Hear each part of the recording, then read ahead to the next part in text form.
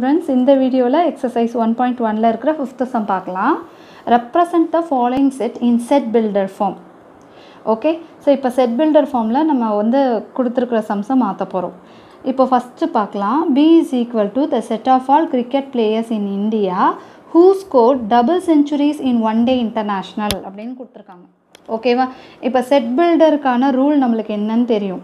So B is equal to மொத bracket open பண்ணனும், அப்புறம் x ன்னு ஒரு வேரியபிளை ஃபிக்ஸ் பண்ணனும் அப்படினு சொல்லிருக்கேன். ரைட்டா? சோ ஃபிக்ஸ் பண்ணதுக்கு அப்புறம் such that கொடுத்துட்டு இந்த xங்கிறது என்னன்னு இப்ப எக்ஸ்பிளைன் பண்ணனும். இந்த xங்கிறது என்னங்கிறது தான் இங்க கொடுத்திருக்காங்க. xங்கிறது the set of all cricket players in India who scored double centuries in one day international. Okay, so அப்போ இந்த set of all னு இங்க சொல்ல கூடாது. ஏனா ஏற்கனவே செட்ங்கிறதுக்கு தான் இந்த bracket ஓபன் பண்ணிருக்கோம். அப்ப நம்ம எப்படி சொல்லணும்? X is a cricket player in India who scored double centuries in one day internationals.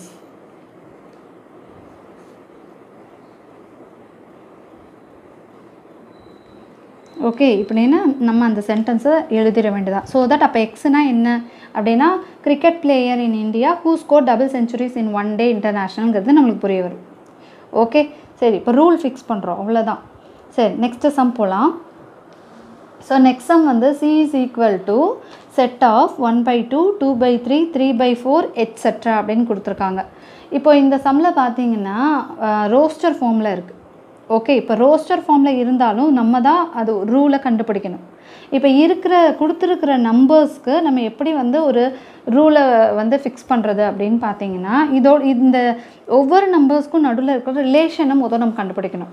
For example, எப்பயுமே நீங்கள் நேச்சுரல் நம்பர் அப்படின்னு பார்த்தீங்கன்னா அது வந்து 1 2 3ன்னு வரிசையாக இருக்கும்.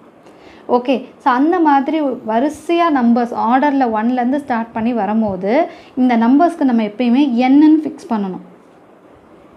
ஓகே, ஸோ நேச்சுரல் நம்பர்ஸ்க்கு நம்ம n அப்படின்னு ஃபிக்ஸ் பண்ணுறோம். ஏன்னா இங்கே ஃபார்முலாவை கொண்டு வரும். ஓகே, ஸோ அப்போது மேலே 1 2 3 அப்படின்னு இருக்குதா, ஸோ அதுக்கு வந்து நம்ம என்னன்னு ஃபிக்ஸ் பண்ணிடுறோம்.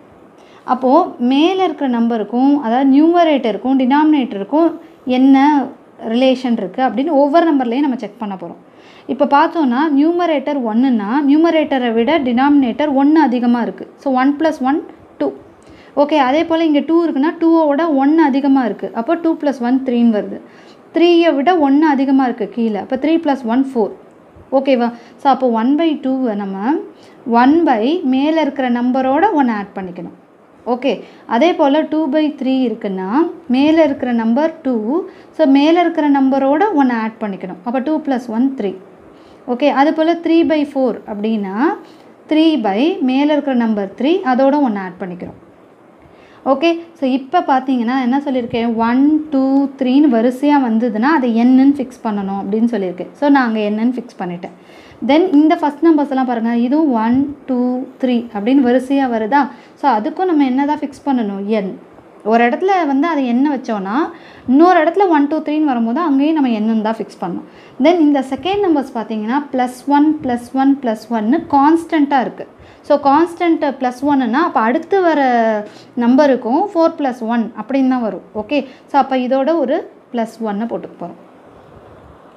ஓகேவா? ஸோ அப்போ n/n + 1 அப்படிங்கிறது தான் நம்மளோட இந்த எலமெண்ட்ஸோட ஃபார்முலா அப்படின்னு வச்சுக்கலாம். சரியா? இப்போ ஃபார் எக்ஸாம்பிள், இப்போ என்னோட வேல்யூ 1ன்னு போட்டோன்னு வச்சுக்கோங்க. அப்போ நம்மளுக்கு என்ன கிடைக்கும், 1/1 + 1 = 1/2ன்னு கிடைக்கும். இப்போ n = 2 அப்படின்னு போட்டோன்னா 2/2 + 1 = 2/3. இப்போ n = 3ன்னு வச்சோன்னா இந்த ஃபார்முலாவில் தான் சப்ஸ்டியூட் பண்ணணும். ஓகே, ஸோ அப்போ 3/3 + 1 = 3/4. ஓகே, ஸோ இப்போ பார்த்தீங்கன்னா நம்ம ஒரே ஃபார்முலா தான், ஆனால் அந்த ஒரு ஃபார்முலாவில் நம்ம நேச்சுரல் நம்பர் சப்ஸ்டியூட் பண்ண இங்கே இருக்கிற வேல்யூஸ் கிடைக்கணும். ஓகே, ஸோ இப்படி தான் வந்து நம்ம ஃபார்முலாஸை ஃபிக்ஸ் பண்ணணும். சரியா?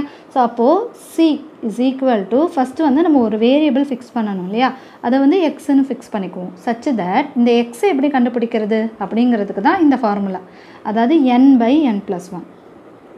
ஓகே, இதில் என்ன பற்றி நம்ம சொல்லணும்ல, எண்ணுக்கு பதில் என்ன நம்பர்ஸ் கொடுக்கணும் அப்படின்னா நேச்சுரல் நம்பர்ஸ் தான் நம்ம சப்ஸ்டியூட் பண்ணணும் 1 2 3ன்னு. அதனால் n belongs to natural numbers அப்படின்னு சொல்லலாமா? ஓகே, தென் இதுக்கு லிமிட் கிடையாது, அதனால் n is less than 5 less than 10 இந்த மாதிரி கொடுக்கணும்னு அவசியம் இல்லை. That's all. ஓகே, இப்போ இந்த ரூலை வச்சு இதை கொண்டு வர முடியுமா அப்படின்னு பார்த்தா எஸ், நம்மளால் கொண்டு வர முடியும். 1 போட்டால் 1/2 வரும், 2 போட்டால் 2/3 அண்ட் 3 போட்டால் 3/4. ஓகே, ஸோ அப்போ கண்டினியூஸாக நம்மளுக்கு வந்துட்டுருக்கு இல்லையா, அப்போ நம்ம கண்டுபிடிச்ச இந்த ஃபார்முலா கரெக்டு. ஓகே, ஸோ இதுதான் செட் பில்டர் ஃபார்ம். ஒரு நாமளே பில்ட் பண்ணுறோம் செட்டை. சரி, நெக்ஸ்ட் சம் போகலாம். ஸோ நெக்ஸ்ட் சம் வந்து த set of all Tamil months in a year அப்படின்னு கொடுத்துருக்காங்க. இப்போது இது ரொம்ப ஈஸி தான். d is equal to first வந்து எக்ஸ் அப்படின்னு ஒரு வேரியபிள் ஃபிக்ஸ் பண்ணோம். தென் சச் தட் அப்போ எக்ஸுனா என்னன்னு சொல்லணும் இல்லையா. ஸோ எக்ஸுங்கிறது என்ன, X is a Tamil month in a year, ரைட்டா. So X is Tamil months in a year.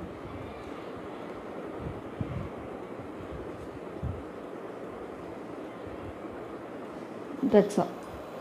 Okay, so fourth some பார்க்கலாம்.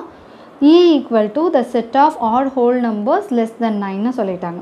ஓகே, ஸோ அப்போது e is equal to, okay first என்ன பண்ணுவோம், எக்ஸுங்கிற ஒரு வேரியபிளை ஃபிக்ஸ் பண்ணுவோம்.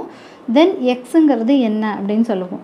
So X is odd whole numbers less than 9 அப்படின்னு சொல்லலாம். Okay, இது ஒரு மெத்தட். இதை இன்னொரு மெத்தடில் எப்படி சொல்லலாம் அப்படின்னா, இங்கே வந்து நம்மளுக்கு 2 இன்ஃபர்மேஷன் இருக்குது. ஒன்று ஆட் நம்பருங்கிறது, தென் இன்னொன்று என்னென்னா ஹோல் நம்பருங்கிறது. இது ரெண்டத்தையுமே நம்ம வந்து பிரிச்சும் எழுதலாம். ஓகே, ஸோ அது எப்படின்னு பார்த்தோன்னா, ஃபஸ்ட்டு வந்து X belongs to whole number அப்படின்னு சொல்லிடலாம். ஸோ தட் ஹோல் நம்பரை சேர்ந்ததுன்னா 0 1 2 3 0லேருந்து ஆரம்பிக்கும். ஓகேவா. தென் X is less than 9 but it is a whole number. அப்போ எப்படி எழுதலாம், x is an odd number less than 9 இப்படின்னு எழுதலாம்.